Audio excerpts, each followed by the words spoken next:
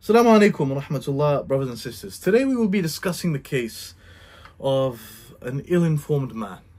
A man who has been saying all types of things online, on social media, on Twitter and all sorts. We're going to get straight into it. This is a video about Douglas Murray. You may know who Douglas Murray is. If you do, then you do. If you don't, then you're going to find out. You're going to see the type of things that this man comes out with, the type of gems that this man comes out with. But before we get into all of that, I'd like to remind all of you, inshallah, if you're new around here, do click the subscribe button. We are on our way to 100,000 subscribers, inshallah ta'ala. Keep supporting the work, keep supporting everything that we're doing, especially now in this current climate with the whole Palestine issue going on. You know, we pray, may Allah make things easy for our brothers and sisters in Palestine. Keep supporting, keep raising awareness, keep doing what you can for the cause, inshallah ta'ala. Okay, let's watch this video. This is a video that I was sent. Okay, I was actually sent this video and I was like, this is such a ridiculous video. Okay, but we're gonna react to it, okay, and see what he's saying. Let's get straight into it. Okay, let's put the volume up. Okay. Muslims do not love other Muslims. They have no love for them. They have no love for the Palestinian peoples. None. If they had any, the Jordanians would have taken in the West Bank Palestinians.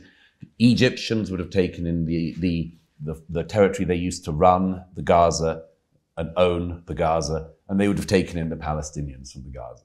Why have the Egyptians made sure that not one Palestinian is allowed to leave Gaza? Why do they make sure that their border wall is tough as anything?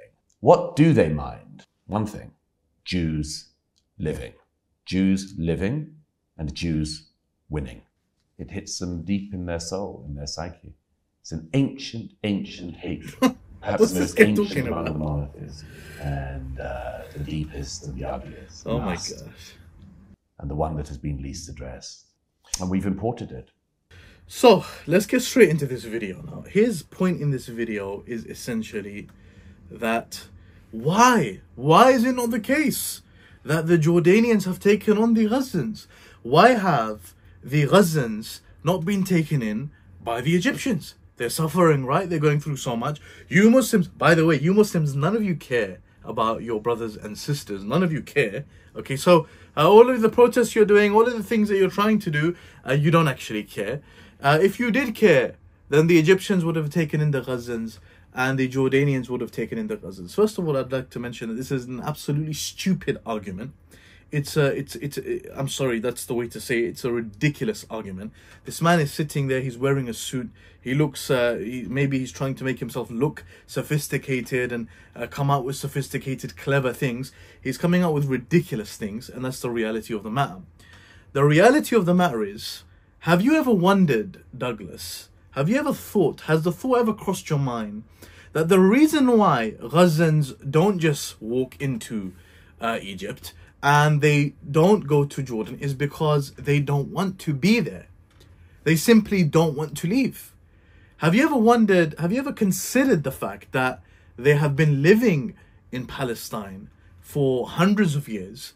It is where they are from. It's an area that they come from, and they don't want to leave that area. If we go with your example and we place your example upon the UK, if someone came, if others came and they started, you know, taking over, occupying, let's say Brighton, people came and occupied Brighton, and you have certain British people in Brighton saying, hang on a second, we're not leaving here. No, we don't want to go Manchester. We don't want to go London. We're from Brighton. We have a right to be here. We want to be here. Have you ever considered that that is the Palestinian position?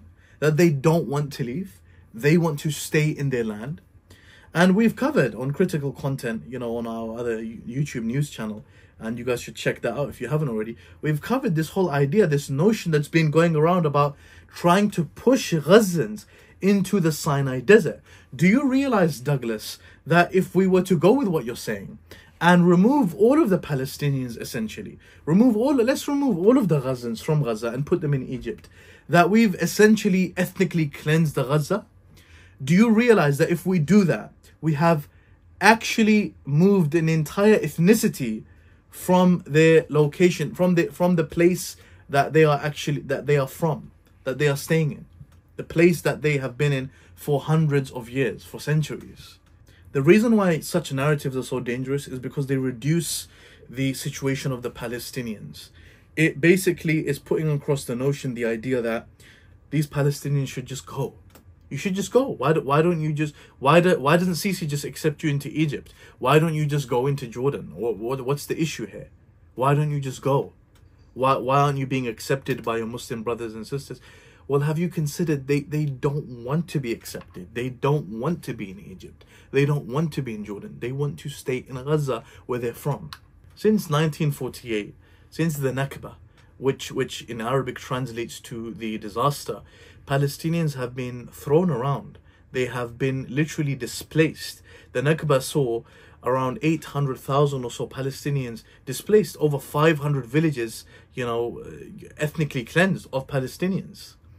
That is not what the Palestinians want to see for themselves in Gaza, in the situation of Gaza. But however, now, recent bombings and the carpet bombings being done, conducted by the IDF, are forcing Palestinians from the north to go towards the south. And you know what else is in the direction of the south? The Sinai Desert. And this is where the theory comes in, that the Israelis are essentially attempting to push the Palestinians into the Sinai Desert, essentially, making Gaza unlivable for them, so they have to leave. So forcing them to essentially leave the area. Is that what you'd like to see, Douglas?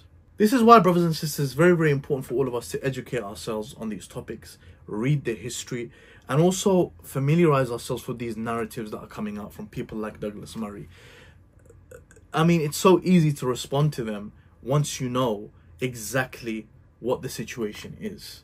And you know what, we're going to leave it at that. Jazakumullah khairan for watching. If you're new around here, do subscribe, keep watching the videos, inshallah, and educate yourself. It's very, very important when discussing issues like Palestine.